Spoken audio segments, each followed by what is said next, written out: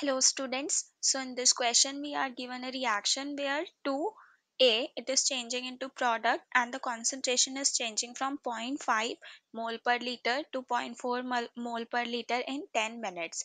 We need to find out the rate of reaction. So we know that the rate of reaction would be equal to the rate of disappearance of the reactant.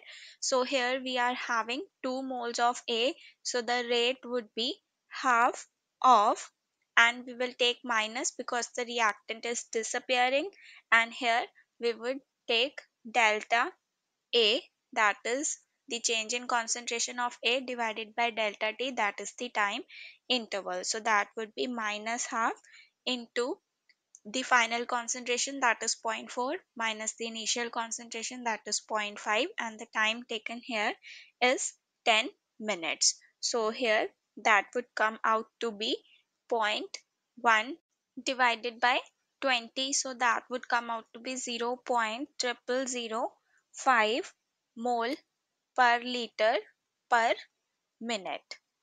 So that's the rate of reaction, or we can write it as 5 into 10 raised to power minus 3 mole per liter per minute.